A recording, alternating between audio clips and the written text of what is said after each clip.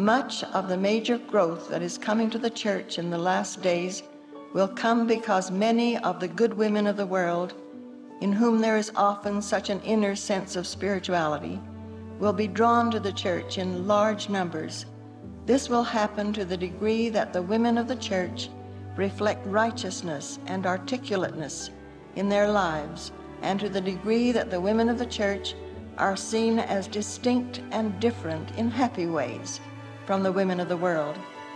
My dear sisters, you who are our vital associates during this winding up scene, the day that President Kimball foresaw is today. You are the women he foresaw. Your virtue, light, love, knowledge, courage, character, faith, and righteous lives will draw good women of the world along with their families to the church in unprecedented numbers. We need your strength, your conversion, your conviction, your ability to lead, your wisdom, and your voices.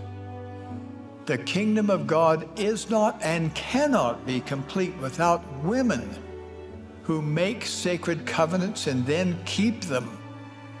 Women who can speak with the power and authority of God. Whatever your calling, whatever your circumstances, we need your impressions, your insights, and your inspiration.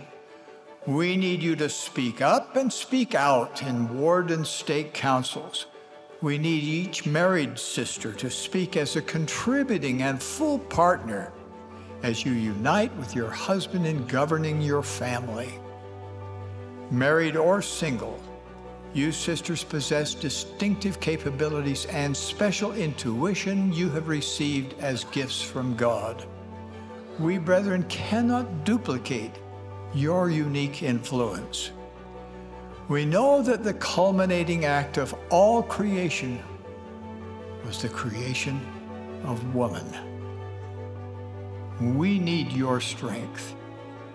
I thank you, my dear sisters, and bless you to rise to your full stature, to fulfill the measure of your creation as we walk arm in arm in this sacred work.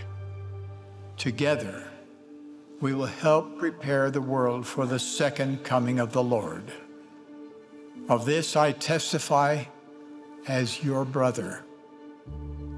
In the name of Jesus Christ, amen.